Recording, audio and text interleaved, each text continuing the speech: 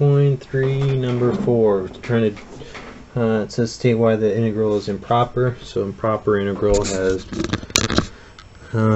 either infinity as boundaries, which this one does. It's negative infinity and infinity, or points of discontinuity, like infinite discontinuity on the inside. So this by itself, or this by itself,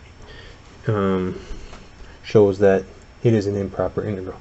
So if we're going from negative infinity to infinity, we have to choose a number in the middle. So we could integrate from negative infinity to 7, and then add that from 7 to infinity.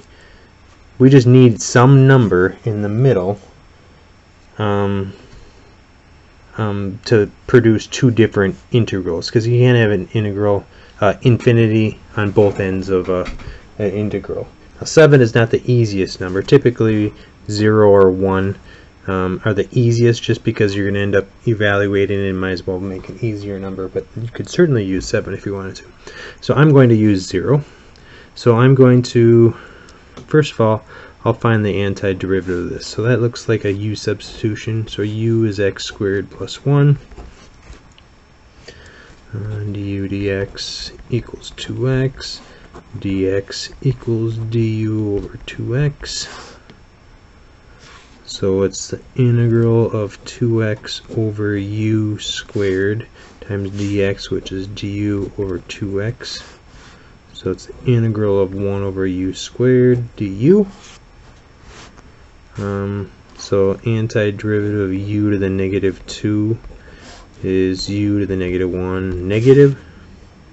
Alright, so we have negative 1 over u, which is negative 1 over x squared plus 1. Alright, so we have our antiderivative. It's negative 1 over x squared plus 1. So we're going to integrate 2x over x squared plus 1 from negative infinity to 0, and then from 0 to infinity.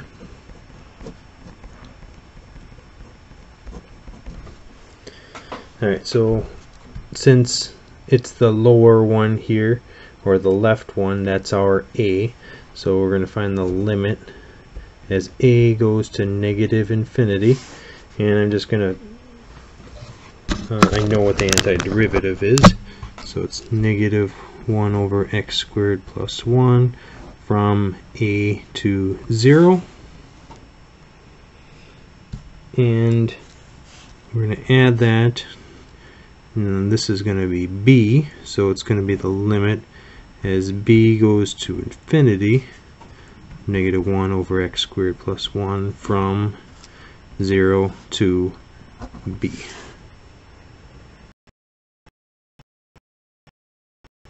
Evaluating them, if I drop in the 0, so I get negative 1,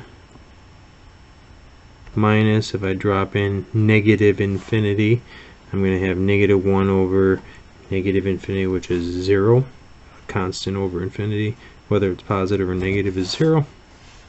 So this integral is negative 1. If I drop in infinity, because b is approaching infinity, I get negative 1 over infinity, which is 0, minus, if I plug in 0 here I get negative 1 over 1, which is negative 1. So this ends up being 1. This ends up being negative 1. So if I have negative 1 plus 1, our answer is 0.